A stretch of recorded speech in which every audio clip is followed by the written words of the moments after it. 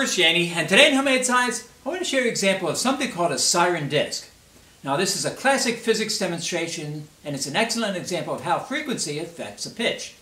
I have several examples here from very simple to a little bit more complex, but nothing that's too hard. So let's get started. The original siren disc was developed by Thomas Seebeck around 1841 as a means of studying pure tones in sound. The demonstration has been modernized over the years, and a typical device used by universities may look something like this. Now the ones I want to show you today are much simpler than that. They're either made from CDs, or they're made from a foam plate, or this one was made from the cardboard from a cereal box. Now in closer examination, we see that all these discs have holes in them, and those holes will actually match up to concentric circles. Now we know that sound travels as a compressional wave, and a compressional wave is caused by some type of vibration or disturbance.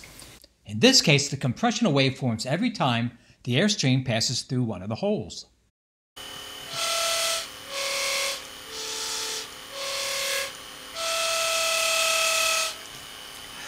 You notice that the pitch changed as I went from one row to the next. That's because this outermost ring has 18 holes in it. The middle row has 15 holes in it, and the inner row has 12. So the more disturbances for every turn of the wheel, the higher the pitch. Now if I can direct air through all three of those rings at once, I'll get a triad. Now there's a second way I can change the pitch if I keep the airstream on the same row and simply change the speed of the wheel. So let's see what that sounds like.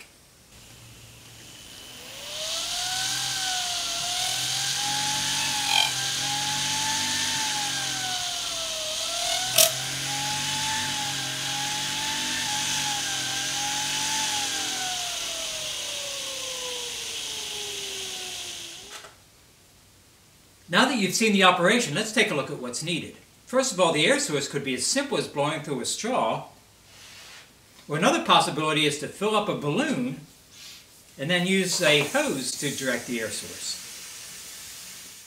Now next up, of course, we have to get the wheel spinning. Something like this is not going to work well, it's too loud. I found it could be as simple as gluing a motor onto a battery. All it took was a little bit of hot glue. There it is. This one's a little bit nicer. It has a handle to hold on to.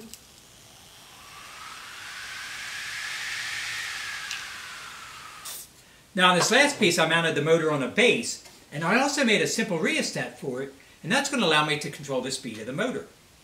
Now here's the setup for it. Our motor, of course, is going to get the disc on it, like that. And this is a pencil that has a graphite exposed. And graphite's not a good conductor, so I can vary the speed by either attaching the alligator clips directly, which would be full speed, or if I vary it down the length of the pencil, I can lower the speed simply by increasing the distance between the two. Down to about there, and we see how slow the wheel's turning. Now I think the most interesting thing was trying different numbers and designs of holes on the discs. I found the CDs could hold a maximum of 5 concentric circles. I'll start with these two discs. They both have the same number of rows and the same number of holes. First we'll try it where the holes are evenly spaced apart. The outer row should be an octave higher than the inner row.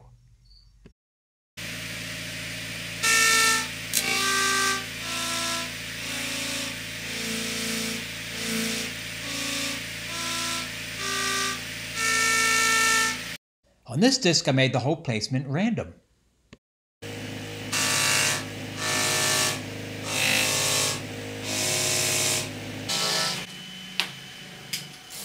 I think we can pretty much describe this one as noise. But what actually surprised me is that it didn't matter where I was on this, it pretty much sounded the same. Now let's go on and try another one. Here we have two sets of 8 holes, one towards the center while one's towards the outside. Now let's see if it makes a difference.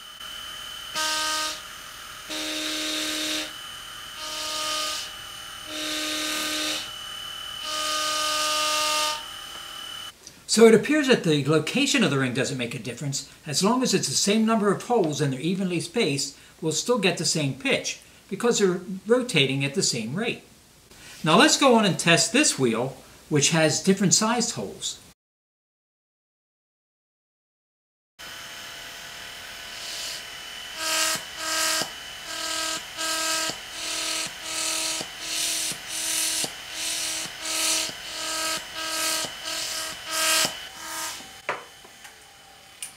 Now it's always interesting making discoveries in the middle of a video.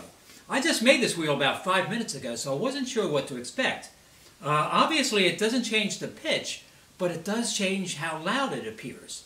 And that makes sense. Larger holes would allow more air to pass through, which means a bigger compressional wave. The second thing I found is that the airstream from the balloon pump actually works better than blowing through the straw or the balloon itself. I wish I had known this at the beginning of the video. Now let's go on and test some additional wheels. I found this design listed as a chord or interval, which means it's a combination of two notes.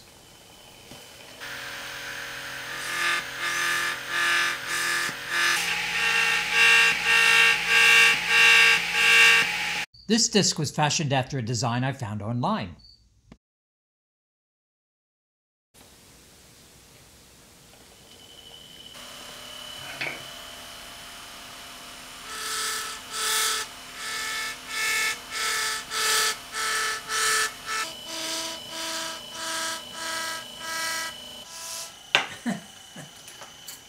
I think I'm missing the point of this one. As I move the airstream around, it still sounds the same.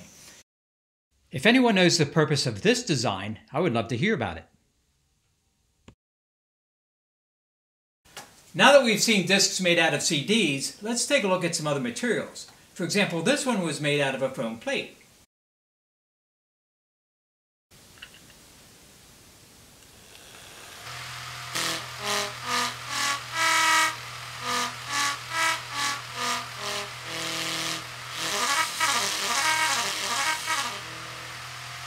And finally, this last disc is made out of the cardboard from a cereal box.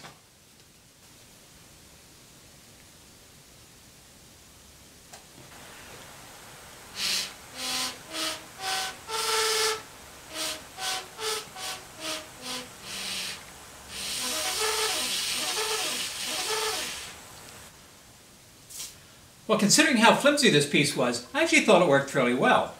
Now, we'll be doing a follow-up video on how to build these, and at the same time a little bit more research into the history of this piece and its importance in this study of sound. In the meantime, I want to thank you for watching and come back and see me again. Okay, bye!